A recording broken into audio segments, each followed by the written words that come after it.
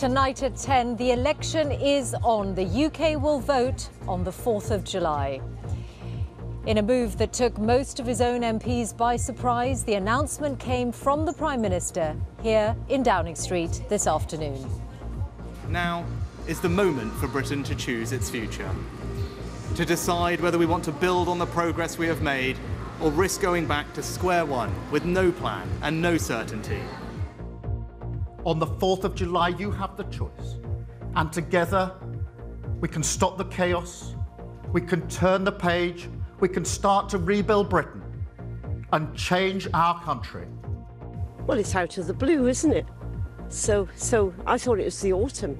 Well, I'm really pleased to hear that we are having a general election. I think it's about time. I thought he would leave it a bit longer, or as long as possible.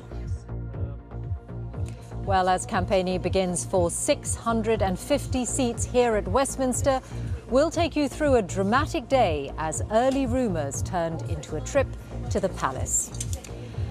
Over the next 45 minutes, we'll have the view from every UK nation and look at the political battleground as the parties try to capture your vote. Also coming up, Paula Vennell's former Post Office chief executive appears at the inquiry into the scandal, admitting to mistakes and apologising. I fully accept now that the Post Office,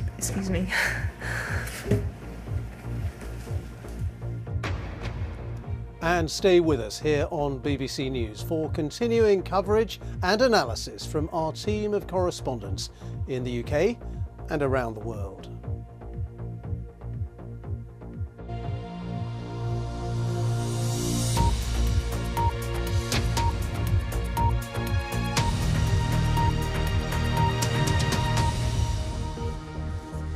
Good evening from Downing Street, where we learnt this afternoon that a UK general election will take place in 6 weeks on Thursday, the 4th of July. Rishi Sunak's surprise move came after official figures showed inflation falling again.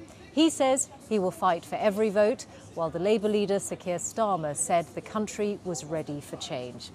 On the programme tonight, we'll hear from correspondents across the UK on the key issues and from voters in one particular marginal seat, Bury North.